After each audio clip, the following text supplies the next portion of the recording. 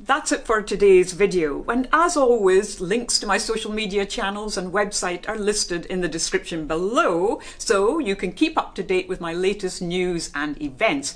Don't forget to like this video as it really helps me out, and comment what your favourite part about today's video was. So if you haven't already, don't forget to hit that big red subscribe button and bell icon so you can get a notification every time I post a brand new video. See you in my next one.